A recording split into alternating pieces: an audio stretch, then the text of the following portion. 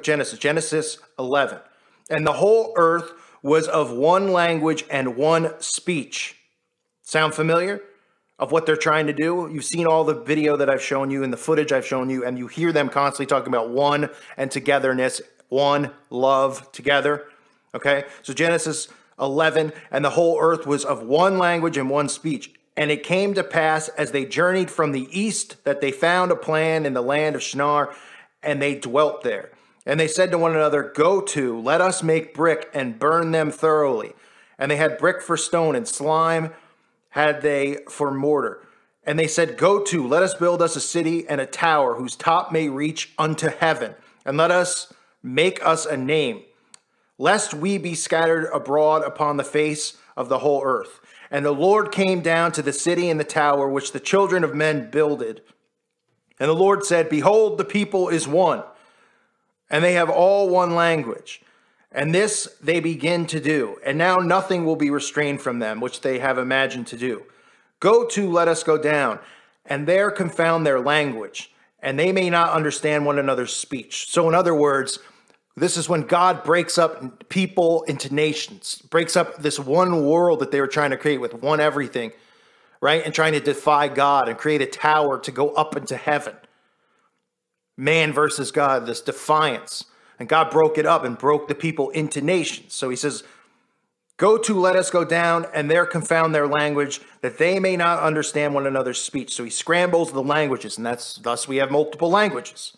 So the Lord scattered them abroad from thence upon the face of all the earth, and they left off to build the city. Therefore is the name of it called Babel, because the Lord did there confound the language of all the earth, and from thence did the Lord scatter them abroad upon the face of all earth.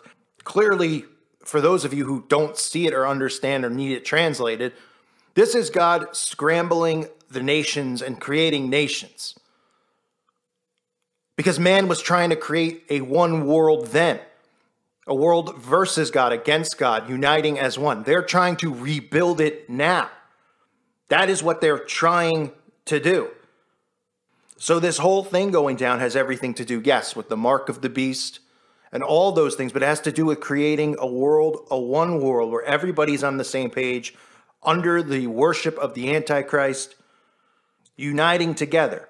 And we've heard presidents in the past say what? Say, it's going to take a great big old event from an alien attack or something to cause the nations to rise together as one.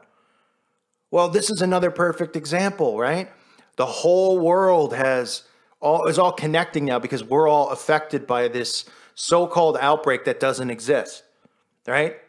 Then they come back and they bring a bio attack, and everybody's looking to point fingers at nations, and somebody comes in and brings peace. Right? But these nations are working together as one to create this new world order. Don't be fooled to think Korea and America and China and Russia, oh, they're all of them bicker and there's hatred amongst them. No, they're using social engineering and these fake wars and all this stuff to create this division, to force people into wanting one, wanting to unite, being so stressed out and worn out from all of it that they would accept whatever they get, told is going to save everything from happening and stop it from happening and bring normalcy back, right? So Gates talking about phase 2, pandemic 2, his fear being a bio attack, it wouldn't really be one.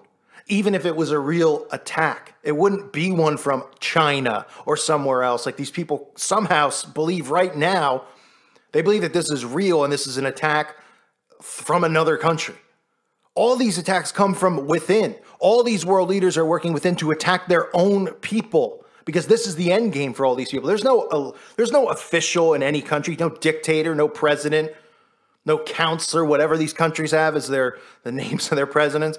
There's no guy independently in there who doesn't worship the beast. They all do. And they're all working together as one to get this finished and complete. So if there is a phase 2, because I know people believe that this is phase 1 and this is it, maybe that's so. Everyone's entitled to their own opinion.